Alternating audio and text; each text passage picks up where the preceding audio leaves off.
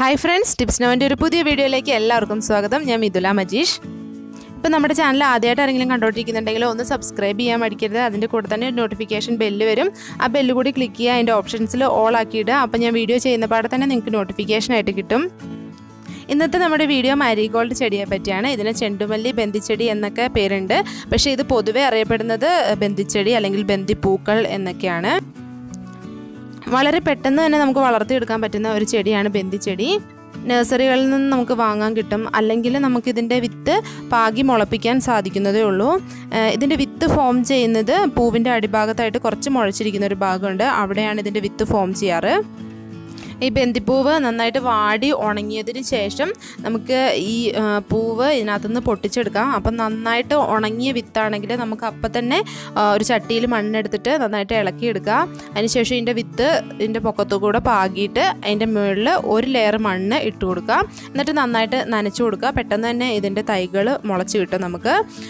അല്ലെങ്കിൽ നമ്മളെപ്പോഴും നിലത്ത് നല്ല ഇളക്കിയിട്ട മണ്ണിൻ്റെ മുകളിൽ പാകുന്നതായിരിക്കും നല്ലത്. ഇങ്ങനെ നന്നായിട്ട് ഇളക്കിയിട്ട മണ്ണിൻ്റെ മുകളിൽ പാകിയിട്ട് ഒരു ലെയർ മണ്ണ് ഇട്ട് കൊടുക്കുക. എന്നിട്ട് നന്നായിട്ട് നനച്ചു കൊടുക്കുക.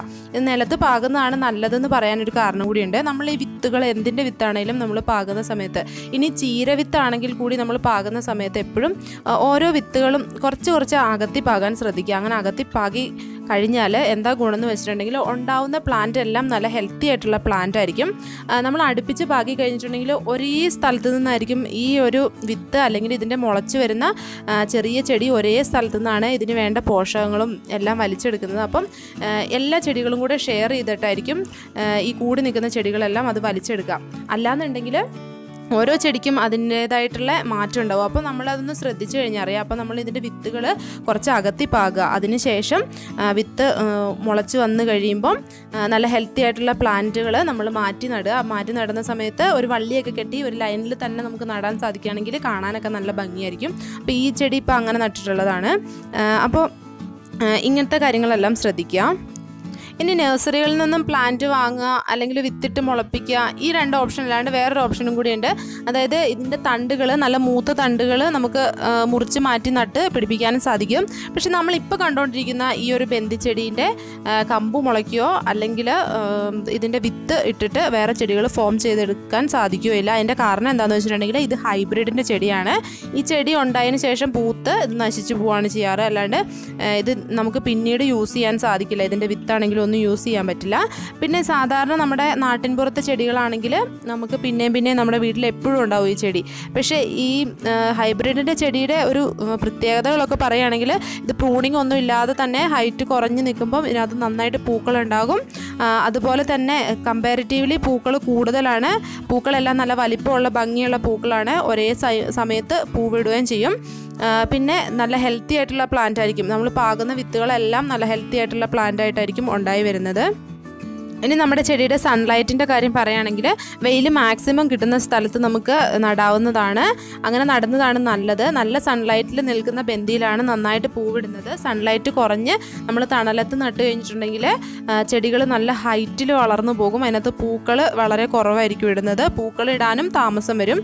അതുകൊണ്ട് സൺലൈറ്റ് മാക്സിമം കിട്ടുന്ന സ്ഥലത്ത് തന്നെ നടാൻ ശ്രദ്ധിക്കുക. ഇതിൻ്റെ കളറിൽ വെറൈറ്റി ഉണ്ട്, അത് നമ്മളിപ്പോൾ കാണുന്നുണ്ട്. അതുപോലെ തന്നെ ഇതിൻ്റെ അല്ലികളിൽ, അതായത് പൂവിൻ്റെ ഓരോ അല്ലിയിലും ഡിഫറൻസ് ഉള്ള ചെടി കൂടിയുണ്ട്. പിന്നെ ഹൈബ്രിഡിൻ്റെ ബന്ദിയാണെങ്കിൽ നമുക്ക് പ്രൂണിങ്ങിൻ്റെ ഒന്നും ആവശ്യം വരുന്നില്ല. ഇത് ചെറിയ ചെടിയായിരിക്കുമ്പോൾ തന്നെ പൂവിട്ട് പിന്നെ അത് നശിച്ച് പോവുകയാണ് ചെയ്യുന്നത്. കുറേ നാൾ ഇതിൻ്റെ പൂക്കൾ നിൽക്കും. പിന്നെ അല്ലാത്ത നമ്മൾ നാട്ടിൽ സാധാരണ ഉണ്ടാവുന്ന ബന്ദിച്ചെടിയുടെ കാര്യമാണ് ഇപ്പോൾ പറയുന്നത്.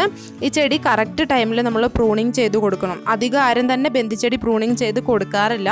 ഇത് പൂവിട്ട് കഴിഞ്ഞിട്ടുണ്ടെങ്കിൽ ഇതിൻ്റെ പൂ ഉണങ്ങി കഴിയുമ്പോൾ വിത്തെല്ലാം എടുക്കുന്ന ആ സമയമാകുമ്പോൾ നമ്മളത് പറിച്ചെടുക്കുമല്ലോ. അപ്പോൾ ആ സമയം കഴിയുമ്പോൾ നമ്മളിതിൻ്റെ അടിയിൽ നീണ്ടു നിൽക്കുന്ന ആ കമ്പും അതിൻ്റെ കുറച്ചും കൂടി ലീഫിൻ്റെ അടിയിലേക്ക് നിൽക്കുന്ന ആ ഭാഗം കൂടി നമ്മൾ നുള്ളിയെടുത്ത് കളയാം. അങ്ങനെ കട്ട് ചെയ്ത് കളയുന്ന സമയത്ത് ഈ കളഞ്ഞ ഭാഗത്തു നിന്നും കുറച്ച് മുകുളങ്ങൾ വരും. അത് ആ മുകുളത്തിൽ പെട്ടെന്ന് നമുക്ക് പൂവിട്ട് കിട്ടും. അപ്പോൾ അങ്ങനെ ചെയ്ത് നിർത്തുവാണെങ്കിൽ ചെടി ഹൈറ്റ് കുറഞ്ഞ് നല്ല പൂവിട്ട് നിൽക്കുന്നതായിരിക്കും. പിന്നെ ഈ ചെടി നടേണ്ട മണ്ണിനെ കുറിച്ച് പറയാം. നമുക്ക് എല്ലാ തരം മണ്ണിലും വളരുന്ന ഒരു ചെടിയാണ് ബന്ദി. ചട്ടികളിൽ നടുന്നതിനെ കഴിഞ്ഞും നിലത്ത് തന്നെ നടുന്നതാണ് നല്ലത്. ചട്ടികളിൽ ഇനി നടാൻ വഴിയുള്ളൂ എന്നുണ്ടെങ്കിൽ അങ്ങനെ നടുക. അങ്ങനെ നടുന്ന സമയത്ത് നമ്മൾ മണൽ കൂടി മിക്സ് ചെയ്യണം, അല്ലെങ്കിൽ വെള്ളം നന്നായിട്ട് വാർന്നു പോവില്ല. വെള്ളം വാർന്നു പോകാതിരുന്നിട്ടുണ്ടെങ്കിൽ ചെടിക്ക് പല കേടുകളും വരാറുണ്ട്, ഫംഗലിൻ്റെ കേടുകളൊക്കെ വരാറുണ്ട്. അത് ചെടീനെ മൊത്തത്തിൽ അതിൻ്റെ ലീഫിലും തണ്ടിലും എല്ലാം വരും. അപ്പോൾ അതുകൊണ്ട് നന്നായിട്ട് വെള്ളം വാർന്നു പോകുന്ന രീതിയിൽ തന്നെ നമ്മൾ നട്ടുവെക്കാൻ ശ്രദ്ധിക്കാം. വളമൊന്നും അധികം ആവശ്യമില്ലാത്ത ഒരു ചെടിയാണ് ബന്ദിച്ചെടി. നമുക്ക് വേണമെങ്കിൽ നമ്മളിതിൻ്റെ പോട്ടിംഗ് മിക്സ് തയ്യാറാക്കുമ്പോൾ അല്ലെങ്കിൽ നമ്മൾ നടുന്ന സമയത്ത് കൊത്തി കളച്ചെടുക്കുന്ന സമയത്ത് നമുക്ക് ചാണകപ്പൊടിയും കമ്പോസ്റ്റും ഒക്കെ ഇട്ട് കൊടുക്കാം. അത്രയും തന്നെ ചെയ്തു കൊടുത്തിരുന്നാൽ മതി. ഇനി ചെടി നന്നായിട്ട് വളർന്നു കഴിഞ്ഞാൽ പിന്നെ ഒരു വളവും ചെയ്തു കൊടുക്കാത്തതാണ് നല്ലത്. പ്രത്യേകിച്ച് നമ്മൾ ഉണങ്ങിയ വളങ്ങൾ ഇടാതിരിക്കുക. ഏതെങ്കിലും വളം നമുക്ക് ഉപയോഗിക്കണം എന്നുണ്ടെങ്കിൽ നമ്മൾ നന്നായിട്ട് വെള്ളം ഒഴിച്ച് നേർപ്പിച്ചതിന് ശേഷം ഇതിൻ്റെ ചുവട് ഭാഗത്തുനിന്ന് കുറച്ച് അകത്തിയിട്ട് ഇളക്കിയിട്ടതിന് ശേഷം അവിടെ ഒഴിച്ചു കൊടുക്കുക. ഇനി ഏത് കാലാവസ്ഥയിലും വളർത്തിയെടുക്കാൻ കഴിയുന്ന ഒരു ചെടിയാണ് ബന്ദിച്ചെടി. ഈ ബന്ദിച്ചെടിക്ക് മറ്റൊരു പ്രത്യേകത കൂടിയുണ്ട്. ബന്ദിച്ചെടിക്കല്ല, ബന്ദീൻ്റെ പൂവിന് നമ്മൾ സൺഫ്ലവർ ഓയിലൊക്കെ എടുക്കുന്നത് പോലെ തന്നെ ഈ ബന്ദീൻ്റെ ഫ്ലവറിൽ നിന്നും ഓയിൽ എടുക്കാറുണ്ട്. ഇത് നമ്മുടെ സ്കിൻ പ്രോബ്ലംസ് എല്ലാം റിമൂവ് ചെയ്യാൻ, അല്ലെങ്കിൽ നമ്മുടെ കൈകാലുകളിൽ ഉണ്ടാകുന്ന മുറിവ് ചതവുകൾക്കൊക്കെ നല്ലതാണെന്ന് പറഞ്ഞു കേട്ടിട്ടുണ്ട്. ഇനി മറ്റ് ചെടികളെ പോലെയല്ല, ഈ ബന്ദിൻ്റെ കാര്യം പറയുമ്പോൾ നമുക്ക് അതിനകത്തൊരു കൃഷിയുടെ ഒരു സാധ്യത കൂടി കാണുന്നുണ്ട്. അതെന്താണെന്ന് വെച്ചിട്ടുണ്ടെങ്കിൽ നമ്മൾ ഓണത്തിൻ്റെ ഒരു സീസണൊക്കെ വരുമ്പം ഈ ബന്ദിപ്പൂക്കൾ ഒരുപാട് കച്ചവടം ചെയ്യുന്നത് കാണാം. അപ്പോൾ നമ്മളിത് ഒത്തിരി വില കൊടുത്തിട്ട് വാങ്ങുകയാണ് ചെയ്യുന്നത്. പച്ചക്കറികൾ പോലെ തന്നെ ഓണത്തിൻ്റെ സമയത്ത് ഇമ്പോർട്ടൻ്റ് ആയിട്ടുള്ള ഒരു സംഭവമാണ് ഈ പൂക്കളുടെ കച്ചവടം എന്ന് പറഞ്ഞിട്ടുണ്ടെങ്കിൽ. അപ്പോൾ നമുക്ക് കുറച്ച് സ്ഥലമുണ്ട്, കുറച്ചധികം സ്ഥലവും കുറച്ചധികം തൈകളോ വിത്തോ എന്തെങ്കിലും ഉണ്ടെങ്കിൽ നമുക്കിങ്ങനെ ലൈനായിട്ട് നട്ട് കൃഷി ചെയ്യാവുന്നതാണ്. അപ്പോൾ അങ്ങനെ കൃഷി ചെയ്യുമ്പം നമുക്ക് കുറച്ചും കൂടെ ബെറ്റർ ആയിട്ടുള്ളത് ഈ ഒരു ഹൈബ്രിഡിൻ്റെ വിത്ത് നട്ട് പിടിപ്പിക്കുക എന്നുള്ളതാണ്. അത് നട്ട് കഴിഞ്ഞിട്ടുണ്ടെങ്കിൽ പെട്ടെന്ന് റിസൾട്ട് കിട്ടും. അതുപോലെ തന്നെ നമുക്കൊരു നഷ്ടവും വരുന്നില്ല. ഒത്തിരി പൂക്കളുണ്ടാകും, ചെറുപ്പത്തിൽ തന്നെ ഒത്തിരി പൂക്കളുണ്ടാകും, അതുകൊണ്ട് നഷ്ടമൊന്നും വരുന്നില്ല. പിന്നെ നമ്മുടെ നാട്ടിൻപുറത്തെ ചെടിയാണെങ്കിലും മതി, നമ്മൾ കറക്റ്റായിട്ട് നോക്കുന്നത് പോലെ ഇരിക്കും അതിനകത്ത് പൂവിടുന്നതും കാര്യങ്ങളൊക്കെ. ഇപ്പോൾ നമ്മൾ ബന്ദിച്ചെടിയുടെ കാര്യങ്ങൾ എല്ലാം പറഞ്ഞു കഴിഞ്ഞു. അത് കെയർ ചെയ്യേണ്ട മെത്തേഡും കാര്യങ്ങളും എല്ലാം പറഞ്ഞു കഴിഞ്ഞു.